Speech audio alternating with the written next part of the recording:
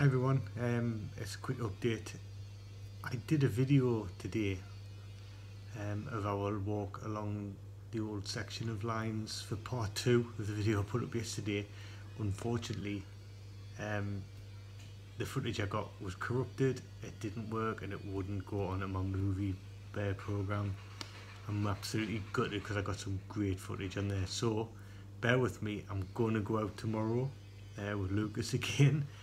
He's going to be knackered again from this. We're going to walk back down that way, try and get more footage and more info as we can. It was a really interesting walk. I got some great footage and history about the local area and the coal mine, so please bear with me on this one. I shall have something up tomorrow hopefully, but thank you so much for all the comments, all the likes, the subs. 38 we're up to now.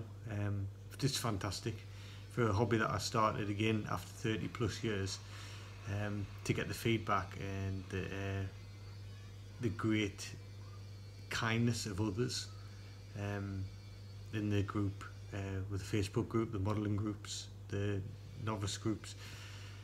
Yeah, fantastic bunch of people. Really pleased and happy to get to know everybody and the kind gifts I've been sent and the kind gifts I'm going to be sent.